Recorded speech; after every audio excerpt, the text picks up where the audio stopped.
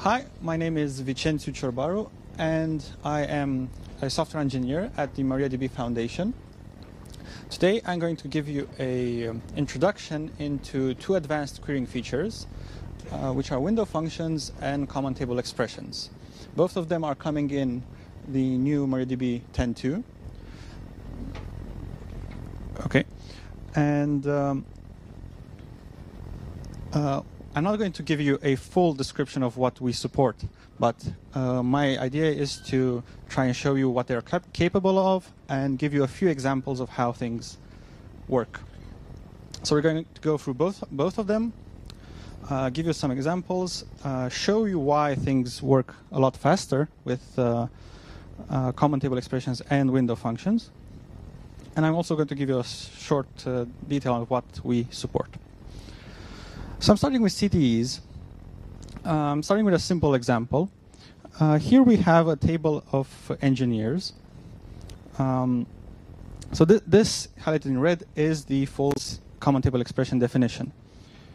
We start with the keyword with. This is how you identify common table expressions.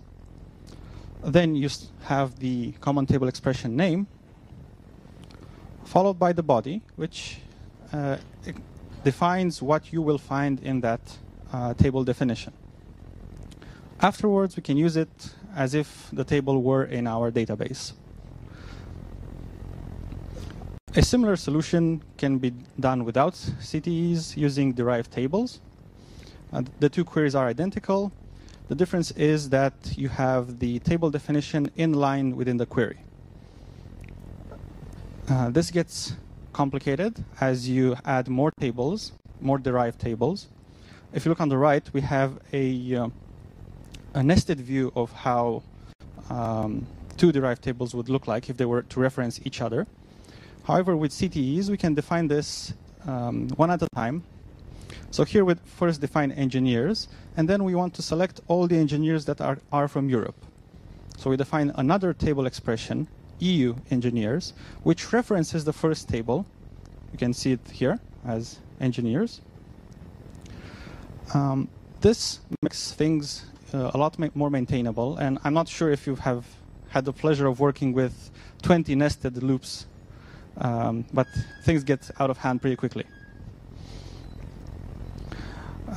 So one use case example is, say you are part of the sales division and you want to see which products have performed better this year as opposed to last year. We can do this by defining first a table expression with all the products and all the sales for that product, grouped by year, obviously. And then we can just join this table with itself. See here that we are referencing the common table twice. And this will give you all the products which have performed better than the previous year, based on the amount of sales. Doing this without common table expressions would either require you to use a view or to define the derived table twice, which is not scalable.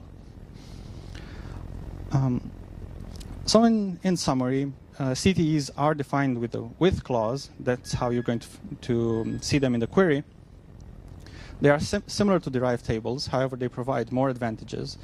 There are also extensions to allow recursive definitions. I'm not going to go into details on those. Obviously, they can provide you with cleaner code, and sometimes the optimizer can better understand what you actually want from the data, and thus optimize your queries to produce more efficient query plans. Now, the second feature pairs very well with common table expressions. We're going to see this shortly. Window functions are another advanced topic, and I've seen a lot of people not really fully understand how they work. So that's what I'm trying to show you here, give you a brief understanding of how you should think about them and how you should think about writing queries using window functions. So window functions are special because they behave like two different things.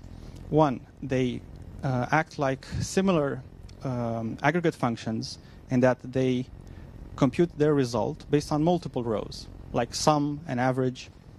But at the same time, they do not collapse your rows. So you get one result per each entry in the select statement. Okay, you can obviously identify them with the over clause, which comes right after the function name. Let's start with a simple example. So let's say we have this table which represents a set of users, right? We have email, first name, last name, and we also specify what kind of a user it is. In this case, either admins or regular users. If you would like to create a primary key for this table, say you forgot to define one as an integer, you would want to get, say, an auto-increment column. Well, you can get this by using the row number function. The function does what you'd expect. It sets a number that increases for each row in the select statement. Now, the problem here is that we have not defined an order for this window function. The order here that you see 1, 2, 3, 4, 5 is not deterministic. These rows can actually come up in this order, 2, 1, 2, 1, 3, 5, 4. At the same time, you could get a reverse result. Now, the reason why this is that window functions are computed after everything else except the order clause. Right? So the window function can get these rows in any order unless we specify differently. That comes as the form of a parameter for the over clause. We tell them that the window function should receive the rows in this order, alphabetically by email. Now, a second question comes to mind. What if we want two separate sequences of numbers, one for regular users and one for admin users? This can be done using an extra parameter to the over clause called partition by. It does what you'd expect. It splits the data up based on the column defined in the partition statement. So here, our rows are split into users that are regular users and administrators. So you see we have two sequences, both starting from one for the admins and one for the regular users. Now, I also mentioned that window functions behave like aggregate functions and that they are computed over a set of rows. Let's look at this example. Say we have some sort of sensor that picks up data from time to time, and it puts that data into a table. We have the timestamp and the value that the sensor recorded. If we order it by time and plot it, we might get some sort of graph that resembles this one. We don't like the data because it's noisy, and we would like to smooth it out. We can do this by averaging across a set of values. So we want the point that's represented to be an average of, say, a couple of points before it and a couple of points after it. Right? And we can do this using the average function. Now, we've transformed the regular aggregate average that you would use in a regular SQL into a window function using the over clause. And now the function behaves slightly differently. We first need to order the data by time, because that's how we want things to be averaged over. Then we need to tell it that we want it to average stuff with a few rows before and a few rows after. And we do this with another special syntax called a frame definition. Here we tell it to average 3 rows before it and 3 rows after the current value. And now this is an average of 7 values. We can increase the window that the average is computed over by specifying different numbers. They do not have to be the same. They can even be references to other columns. So it's a bit more complicated, but this is in essence how you can define the set of rows that the window function is computed over.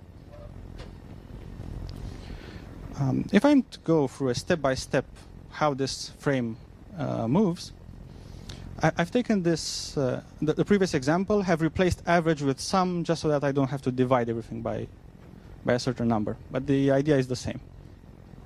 So on the left, we sum 3 rows, the previous, the current, and the next row. And the other one does it with 5 rows. In blue, I've highlighted which rows are used in the computation, and the red is the current row that we're computing. For the first one, we do not have any previous rows, so we just take the current row and the row after it. This gives you 2 plus 5 in the first column and 2 plus 5 plus 4 in the second one. As we move forward, the frame advances. Now we do have previous rows, so we add those as well. And we add another row as the next row has moved as well. If we move even more, the frame now starts to remove rows from the result and adds new ones as they come in. Notice that now even the second column starts to lose rows because we are advancing the window function even more. Computing this is actually pretty easy if you look at how values get added and removed. So for each new row that we get to keep a set of rows, remove some, and then add some. This is the key to why window functions behave very well for certain data sets. Because each computation is constant time. You just remove one thing and add another. So what this is called, what we call it, is online computation, and it works for almost all window functions that we support. There are a few exceptions, but I'm not going to go into detail on that right now. And this is how the end result would look like. So now I'm going to give you 2 examples from real-life applications that I actually had to solve. Well, slightly condensed, but it's the same idea. So say you're in a bank and you have a lot of transactions from users. Now we have a timestamp for a transaction, we have the customer ID, and the amount that the transaction was. Either deposit some money or pay some money to a different account. And we want to get a balance statement for all the customers in the bank. So the balance statement can be computed with regular SQL by doing a subquery where we sum up all the transactions before it. Okay, so here we join the table with itself, and by joining we add all the transactions that have the same customer ID as seen here, but have a timestamp that is lesser than the one that we are currently computing. So this is done with regular SQL. With window functions, this becomes a lot easier to define because we just need to think about our computation. So what do we want to do? We want to sum up things. Then we want to split our data by customer because we want a separate balance statement for each customer. We order our data by the timestamp. And then finally, we want to tell the sum function that it has to add all rows from the beginning up to the current row. So here, this is where unbounded preceding and current row syntax comes into play. Now, why is this important? Well, let's look at the performance of this implementation. So if you were to write this query with a regular SQL, on the left you have the number of rows used in this test and the time it took for the query to execute. With regular SQL, without using an index, the time increases quite quickly, and past a certain amount, this transaction takes quite a long time to finish. If you do add an index, things improve, but compared to window functions, the speed up is 10x. So we've managed to define a query which no longer uses self-join, so you don't have to do n squared operations. Instead, it scales up in linear time with the data set. So this is how you can get quite a huge improvement by just rewriting your queries using window functions. Another use case is using top-n query in top-n queries, when you want to get the top n people from a certain data set. You can do this both with a regular SQL by just counting them. The expression is a bit complicated, but you can just count them.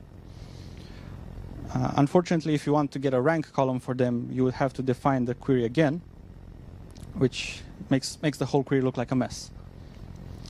But with window functions, we have a very interesting solution, which is the rank function, which does just this. First, we just partition the data by department, and then we rank it in order by salary decreasing for this example. Now, I said we wanted the top 5 earners, so we want to filter this. Well, you cannot filter it by using a window function in the where clause, because window functions are computed after the where clause is evaluated. So this is where CTEs come in.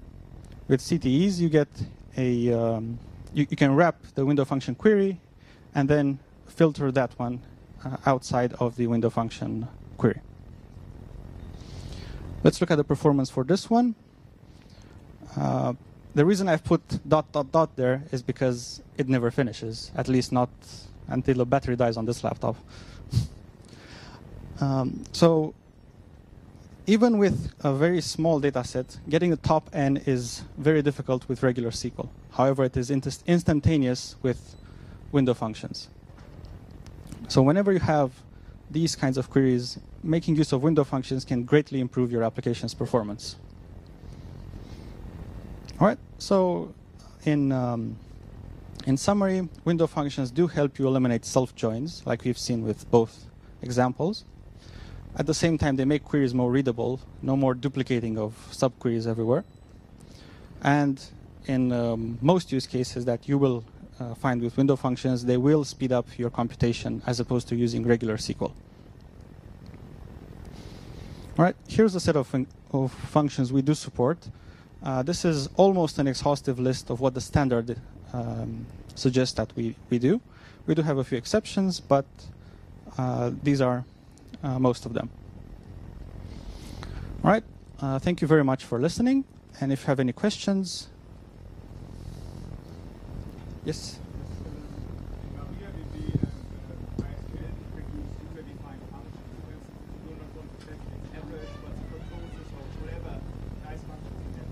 Yes. How have you implemented this? Or have you implemented an interface for UDFs to also calculate predefined functions?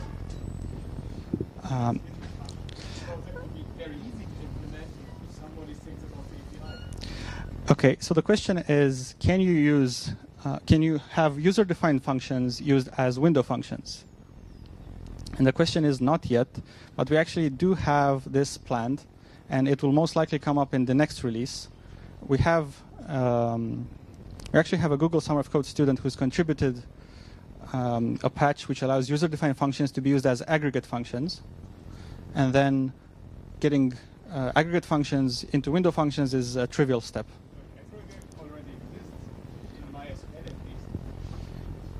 least. Okay.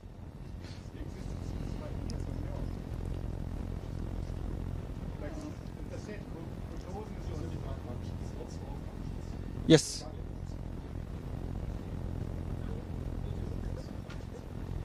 Oh. Okay. So I'm not quite sure I understand your statement. Sorry.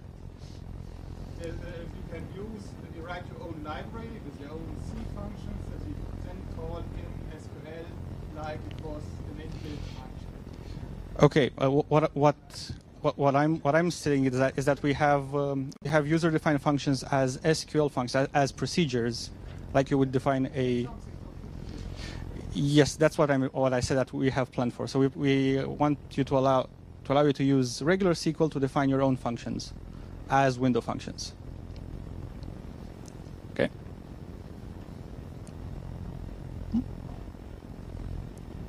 All right.